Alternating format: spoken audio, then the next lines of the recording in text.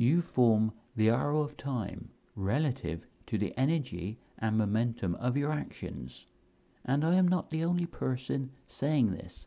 It is the conclusion of a new scientific paper. I will place a link below this video as a reference. There are similarities to the process explained in these videos. Because everything is radiating light, we are all an interactive part of the process that forms the arrow of time. Light is a wave and only has particle characteristics when it is interacting with matter, when it is absorbed and emitted relative to the atoms of the periodic table. The spontaneous absorption and emission of light is continuously changing photon potential energy into the kinetic energy of an electron.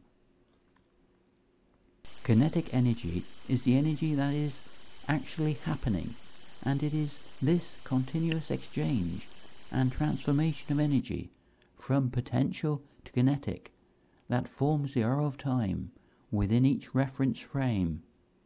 Because we are made of atoms, this process is unfolding relative to you and me.